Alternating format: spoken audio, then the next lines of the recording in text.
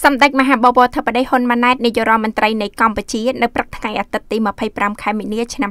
2024បានអញ្ជើញបើកទិវាជាតិវិទ្យាសាស្ត្របច្ចេកវិទ្យានិងនវានុវត្តន៍លើកទី2ថ្លែងក្នុងឱកាសនោះសម្ដេចធិបតីហ៊ុនម៉ាណែតបានលើកឡើងថាដើម្បីជំរុញការចូលរួមអនុវត្តវិស័យវិទ្យាសាស្ត្របច្ចេកវិទ្យានិងនវានុវត្តន៍ជាមួយនឹងការពង្រឹងក្រុមប្រឹក្សាជាតិវិទ្យាសាស្ត្របច្ចេកវិទ្យានិងនវានុវត្តន៍ឲ្យកាន់តែរឹងមាំសម្ដេចសូមផ្ដល់អនុសាសន៍ណែនាំដល់ក្រសួងឧស្សាហកម្មវិទ្យាសាស្ត្របច្ចេកវិទ្យានិងនវានុវត្តន៍និងក្រសួងស្ថាប័នពាក់ព័ន្ធសម្រាប់អនុវត្តបន្តរួមមាន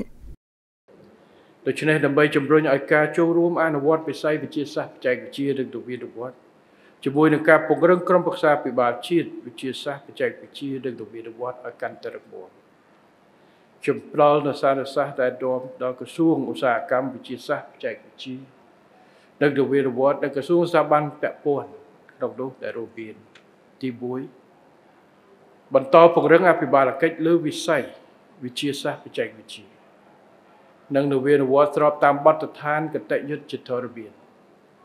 គណៈដែលយើងមានក្រសួងឧស្សាហកម្មវិទ្យាសាស្ត្របច្ចេកវិទ្យានិងនវានុវត្តន៍និងក្រុមប្រឹក្សាជាតិវិទ្យាសាស្ត្របច្ចេកវិទ្យានិងនវានុវត្តន៍ជាស្ថាប័នមានសមត្ថកិច្ចគតិយុត្តលើវិស័យនេះដូច្នេះខ្ញុំសូមដាក់ចេញនៅការណែនាំបដូរទម្លាប់ពីការធ្វើការជាលក្ខណៈ silo ដោយឡែករៀងៗខ្លួនមកធ្វើការរួមគ្នា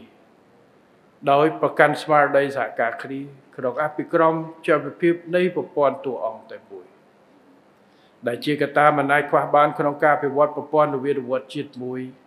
ប្រកបដោយការប្រកួតប្រជែងក្នុងតំបន់និងសកលលោកទី2បន្តជំរុញបរិវត្តកម្មបច្ចេកវិទ្យាដល់វិស័យឧស្សាហកម្មសហគ្រាសធុនតូចនិងមធ្យមដើម្បីឆ្លើយតបទៅនឹងបរិវត្តឧស្សាហកម្ម 4.0 នៅក្នុងគោលដៅចាប់យកឲ្យបានលឿននៅបច្ចេកវិទ្យាចុងក្រោយទាំងឡាយដើម្បីបង្កើនផលិតភាពសហគ្រាសនិងជំរុញសហគ្រាសបុរាណក្នុងស្រុកចាប់យកឲ្យបានទាន់ពេលវេលានិងពេញលេញនៅវឌ្ឍនភាពនៃវិទ្យាសាស្ត្របច្ចេកវិទ្យានិងនវានុវត្តន៍ទី3បន្តជំរុញឲ្យមាននៅថ្នាលបច្ចេកវិទ្យាចម្រុះបន្ថែមទៀតដើម្បីគាំទ្រដល់ដៃគូពាក់ព័ន្ធជាពិសេសវិស័យឯកជនក្នុងការស្វែងរកទីផ្សារនិងចាប់យកនូវខ្សែចង្វាក់ផ្គត់ផ្គង់តំបន់និងសកលថ្នាលបច្ចេកវិទ្យានេះត្រូវឈលលើយន្តការកិច្ចការសហការរវាងវិស័យសាធារណៈវិស័យអប់រំនិងវិស័យឯកជនតាមគំរូ Model 3.1 ដែលមានការចូលរួមយ៉ាងសកម្មរវាងតួអង្គពាក់ព័ន្ធដៃ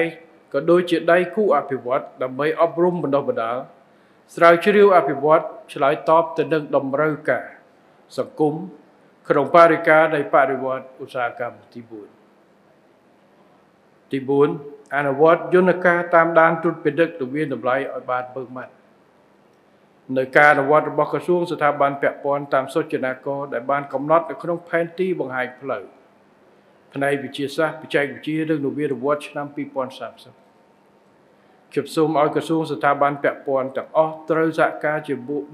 មួយគ្នាដោយស្មារតីទទួលខុសត្រូវខ្ពស់ក្នុងការសម្រេចបញ្ចូលរាល់ព័ត៌មាននិងសូចនាករដែលបានកំណត់ក្នុងផែនទីបង្ហាញផ្លូវប្រកបដោយតម្លាភាពនិងប្រសិទ្ធភាពទី5ខ្ញុំសូមឲ្យគ្រឹះស្ថានអប់រំបណ្ដុះបណ្ដាលស្រាវជ្រាវនិងវិស័យឯកជនជាពិសេសសហគ្រាសធុនតូចនិងមធ្យមត្រូវសហការគ្នាជាមួយស្ថាប័នក្រសួងរាជរដ្ឋាភិបាលដើម្បីបង្កើតនៅមូលដ្ឋានរឹងមាំផ្នែកវិទ្យាសាស្ត្របច្ចេកវិទ្យានិងនវានុវត្តន៍លើគ្រប់វិស័យគោលដៅនេះអាចសម្រេចទៅបានអាស្រ័យលើការផ្លាស់ប្ដូរផ្នត់គំនិតរបៀបរបបចាត់ចែងការគ្រប់គ្រងការងារនិងធុរកិច្ចជាមួយនឹងការវិនិយោគទាំងផ្នែកមូលធននិងការបណ្ដុះទុនធានមនុស្សកម្មវិធីនេះឧបត្ថម្ភដោយស្រាបៀរកម្ពុជា